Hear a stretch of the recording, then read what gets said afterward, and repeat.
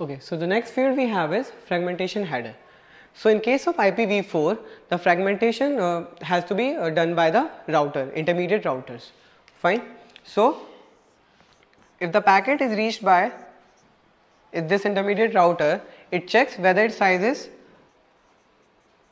less than the MTU of this this next LAN or not. If it is more than this LAN, then it used to fragment this packet. Fine. But these are the things which were by which the processing at the router was slow. So in case of IPv6, the main reason why we are switching toward IPv6 is we want the fast processing at the router end. Fine. So that's why we are not allowing in IPv6, we are not allowing the packet to be fragmented anywhere except the source. So only the source or the sender has the power to fragment the packet. No intermediate router has to fragment the packet. So for that purpose, if the packet is fragmented, if the source has fragmented the packet, then it is that information is provided in the form of extension header. Fine. So if you see the header format of the extension header for fragmentation header, it has the field next header. Fine. So which is of size 8-bit. Then we have some 8-bit reserve. Then same as IPv4, we have fragment offset field of 13-bit. Means what does fragment offset field implies as in IPv4? It represents that the number of bytes of this packet are ahead of this packet. So if the packet is fragmented, the fragment offset field tell you that the current packet you are processing, it is that many bits are ahead of this packet. Fine. And this field, and these many bits are 0, and this field m bit, this is 1 bit. The m bit is same as we have in IPv4. This it means more fragment. Means are there more fragment after this packet or not, or is this the last fragment? Fine. So if there are more fragments following this packet, then this field this bit will be 1, otherwise it is 0. And we have the identification by which we can identify that which packet fragment it is, this packet. Fine. So just to keep the processing fast at the router, we are not allowing intermediate router to fragment the packet. It is the responsibility of the source to fragment the packet, and all the corresponding information about the fragmentation are provided in the form of fragmentation header instead of including this in IPv6 header. Why? Because we want the base header size to be fixed. So this is all about fragmentation header. One more thing, in IPv6 header, suppose in the base header you have some next header, let it be hop by hop option header, then this, and then you have fragmentation header. Now this part has to be checked by every router for every packet. Fine. So this part, whether it could be any fragment of the packet, this part, all the other headers before the fragment header, that information is needed by every router. So this part of the packet is unfragmentable. So only this part of a packet can be fragmented. So if the packet size is bigger, then source fragment the packet, but is it allowed to fragment only this part of the packet, and this part of the packet will be attached before every fragment.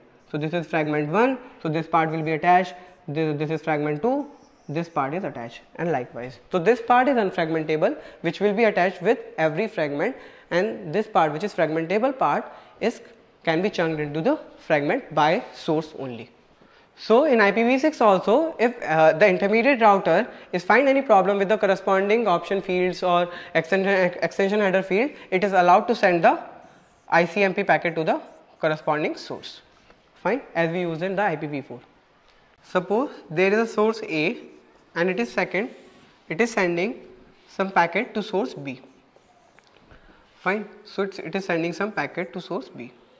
Suppose in the middle somebody else which is on this network listen to this packet then it can corrupt this packet or it can do multiple things with this packet. So there is a need for security at the network layer as well. Fine. So until now with IPv4 we have security features, but that is with the help of application layer. But in the IPv6 also with IP, okay, but in network layer also we can provide security, it is needed. Fine. So what are the security, why do we need security is, suppose when A sends some packet to B, this packet is listened by the intermediate node and it corrupted this packet and send it to this B. Then when this packet has to be received by B, it will receive this corrupted packet. So we need the feature by which B can get to know the integrity of the message. Fine. So this is the security feature we have is message integrity. So when A sends some packet to B, the message has to be, the integrity has to provide that the message is not corrupted in between. Or when A is sending some private message or some confidential thing to B, he may or may not want that some other node in between the network can listen to this packet. Fine. So there can be issue with the confidentiality. We want confidentiality. Fine. As well as what this intermediate station can do is, it can take this packet and with the so what this intermediate node can do is that it can send some other packet on behalf of node A, because after reading this packet it can get to know what is the source address of A, so it can send some other packet to B claiming that this is the packet coming from A. So how does B know that packet is actually sent by A? So we need authentication. So when some packet is received by receiver, it should be authenticated that it is sent by the corresponding sender only. Somebody else is not sending on the behalf of that sender. Fine. Or there could be a replay pack. Suppose in case of banking application, A is sending some rupees, let's say 5 rupees to B. Now someone in between, what he can do is, he can send this message multiple times to B. So suppose A was sending this packet rupees 5 from his account to B. Now this intermediate node sends the same packet 5-6 times. So instead 5-6 times he sent a copy of this message to B. Fine. So what happened is that instead of sending rupees 5 for just one time, A has sent rupees 5 multiple times to B. So this should not happen. So for all these things, for all these attacks, we need security at the network layer. So all these protocol has been designed by this organization, ITEF, Internet Engineering Task Force. So they have developed the protocol called IPsec, Internet Protocol Security, which runs at the network layer. Now this protocol is compatible with IPv4 as well and IPv6 both. So IP security feature is designed by Internet Engineering Task Force, which is compatible with which will run at the network layer, and it is compatible for both IPv4 packets and IPv6 packet. So with IPv4 packet also we can provide the security features. Fine. So IPsec is not just a single protocol, actually it's a collection of protocols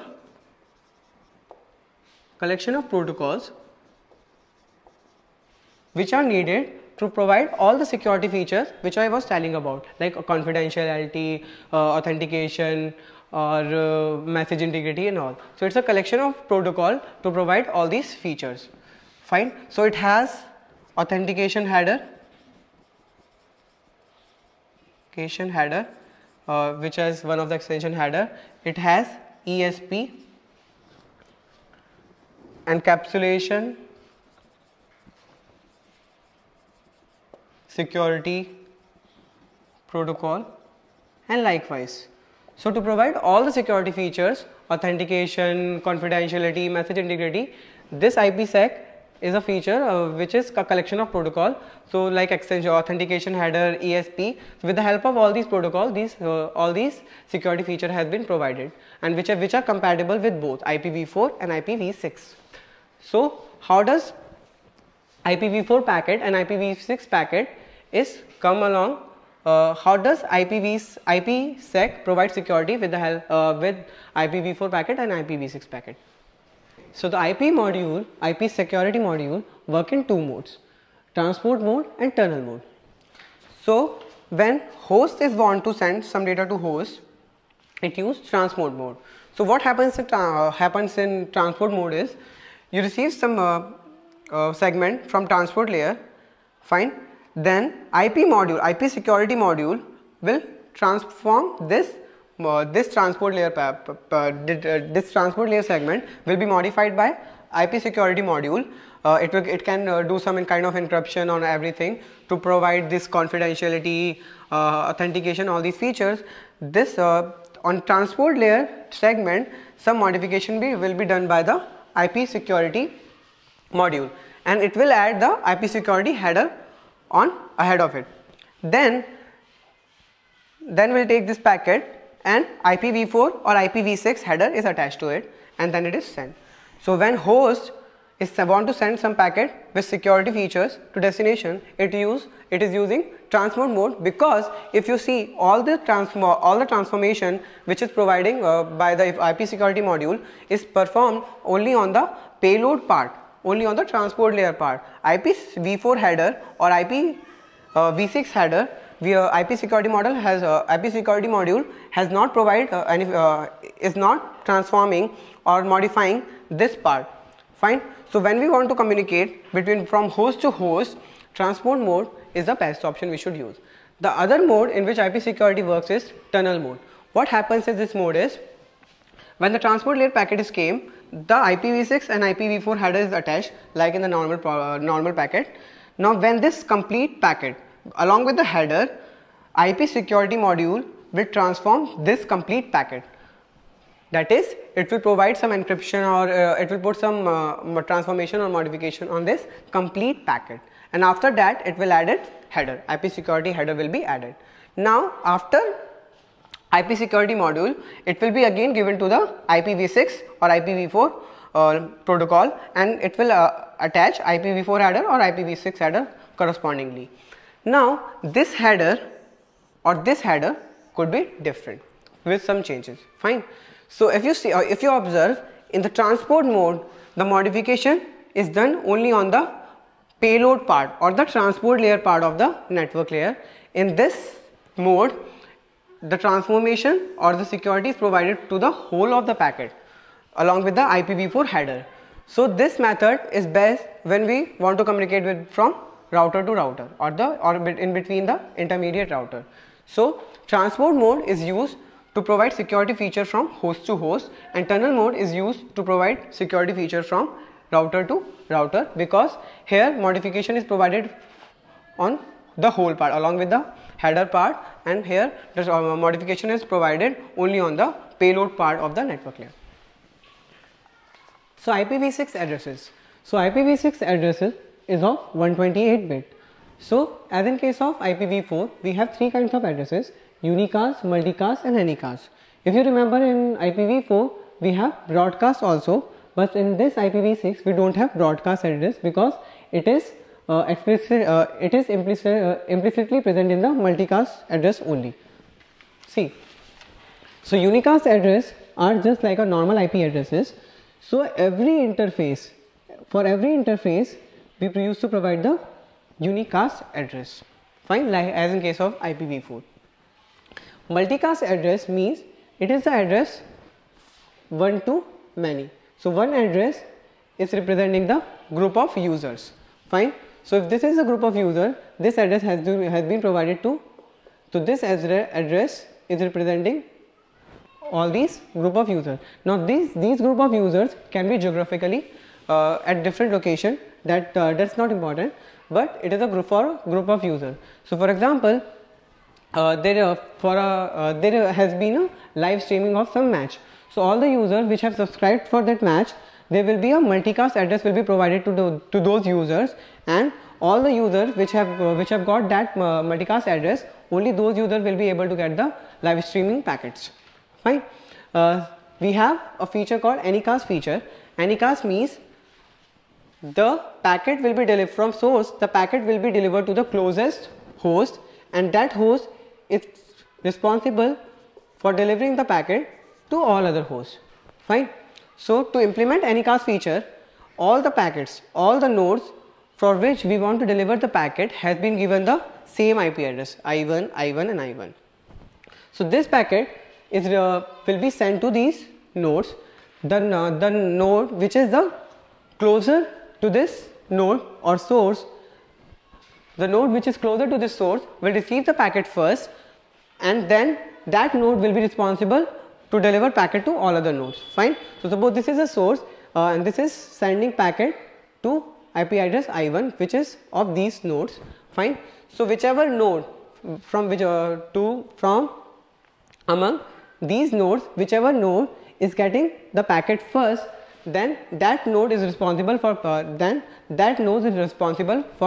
delivering the packet to all other nodes. So IPv6 work till here. The Anycast feature of IPv6 is still here when source is delivering the packet to the closest destination, and that destination is possible for distributing this or delivering this packet to all other nodes. So this is the Anycast.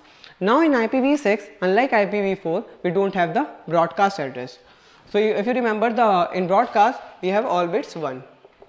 Fine. But in IPv6 we don't have broadcast address, because why?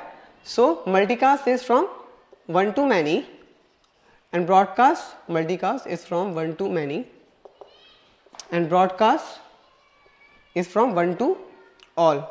So broadcast address is represented by the multicast address only in case of IPv6. We don't have explicit address as like in case of IPv4, we don't have broadcast address in IPv6.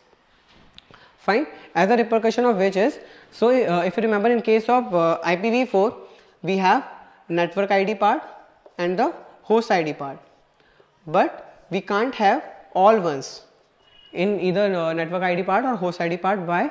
Because all one was representing the broadcast address, but in the IPv6 all one is a valid address because there is no broadcast address. Fine. Okay. So IPv6 address is of 128-bit long. So as for IPv4 we have a decimal representation, for IPv6 we have colon hexa representation, because like this wise the address look more cleaner. Fine. So what is colon hexa representation is, the group of 4 bits will be represented in a hexadecimal notation. Fine. So each group of 4 bits is represented in the hexadecimal notation. Fine. So like A, B, C, D.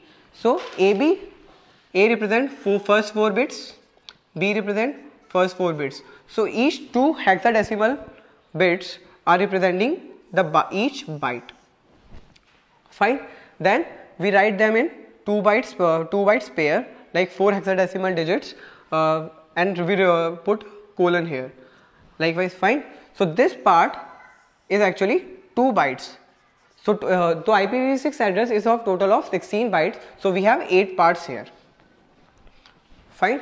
And this is a total of 16 bytes. Fine.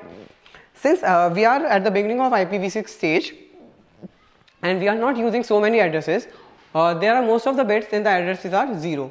So we have a shorthand notation for that is all the leading zeros. Suppose you have this address, so you can represent this address in the shorthand notation also. Why? You can remove all the leading one. So this part can be represented by just 1. And what else you can do is these continuous zeros, 4 zeros, you can represent it by a single 0. Fine. So the address in the shorthand notation, your address will become ABCD colon 0 colon 0 colon 0 colon 1 colon 0 colon 0 colon 1. Fine. There is one more shorthand notation which you can do is, if there is a sequence of 0, fine, you can remove this 0 and just put 2 columns. Fine. So the again shorthand, if you do it short further, it will become ABCD 2 colon 1 0 0 1. Now this is justifiable because you know that in total IPv6 address has 8 parts.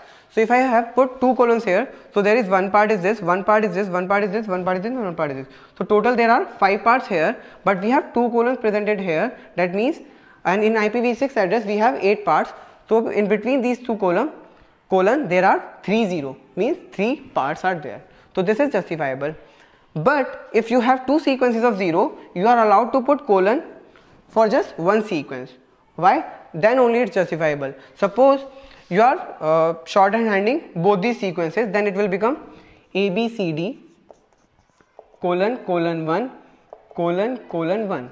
Now ABCD 1, ABC 1. So there are 3 parts. So we know that there are 5 more parts, but we don't know that 5 more parts. It may be the case that 3 parts are here, 2 parts are here, or 1 part is there, 4 part is there.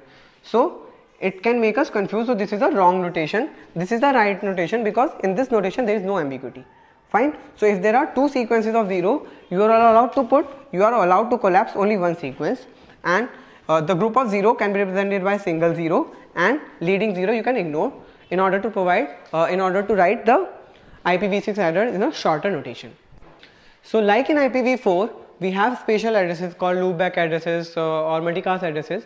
They have some pattern in the address by which a router can recognize that it is a spatial address or a loopback address or like that. So in case of IPv6 also we have something. Fine. So if the first 8 bits are 0, that means so right now that addresses are reserved for future addresses. So if the first 8 bits are of this pattern, 40 and 301, or 60 followed by 1, 50 followed by 1, 40 followed by 21, right now these addresses are unassigned because they are reserved for the spatial purposes. Fine. Likewise, if the first 4 bits are 0001, it is reserved for future. If the first 3 bits are 100, it is reserved for future. If the first 3 bits are 010, that means the router can recognize that it is a provider based unicast address. Fine. So in unicast address we have 2 types, provider based and geographic based. So since IPv6 address is a 128 bit, we can provide along with the host information, we can provide the multiple notations, information in the address itself. Fine. So if you see the unicast address, it is of 2 types, provider based unicast address and the geographic based unicast address. So in the provider based unicast address, inside the unicast address you can provide information about the ISP provider it is using. Fine. Similarly, in case of geographic based unicast address, along with the address you can provide the geographic location of the host. Fine. So these information can be informed inside the IPv6 address. So if the first 3 bits are 010, it is of type provider based unicast address. So the router can get the information about the provider in the address, and if the first 3 bits are 001, then it is a geographic based unicast address. So the router can find the geographic location of the host inside the address only. Fine. And these 3 bits 011, if these 3 bits are 011, this is also unassigned address. I think this is reserved for some special purposes. Fine. So if you remember, in IPv4 we have a concept of network address translation. So if you have to communicate inside one organization, you use the concept of privatization. Fine. So in IPv4 we have a concept called network address translation. So if we have to communicate within the organization, we use the concept of privatization. Fine. So to communicate among these stations inside an organization, we use private IP addresses, and if we want to communicate outside the organization, we convert the private address into the public address and then communicate like this. Fine. So we have something called network address translation to translate the private address to the public address and to the public address to the private address. Fine. So the same concept of privatization or the private address is provided in IPv6 also, but in a different form. So it says that if the first of these many bits are these like 41, 31 and 010, then it is of type local link local address. If the bits are 41, 31 and 011, it is site local address. and if it is 4141 and 51, it is a multicast address. Fine. So what do you mean by link local address is, if there is only one subnet, which is attached to the organization, and if you want to communicate in this subnet only, fine. So this is a link, and you want to communicate within this link locally, then you need, what do you need is just the link local address. Fine. So to communicate among these, you just need link local address. If you have a router and it has multiple subnets, and if you want to communicate from one subnet to the other subnet, so this is one complete site, or inside one organization if there are multiple subnets, so this organization will be called as site, and if you want to communicate locally in this site or in this organization, what will you use is the site local address, and if the first bits are these, then it is our type multicast address. Fine. So this much only you need in GATE about IPv6 address and IPv6. So I think this much will be sufficient to answer each and every question of GATE.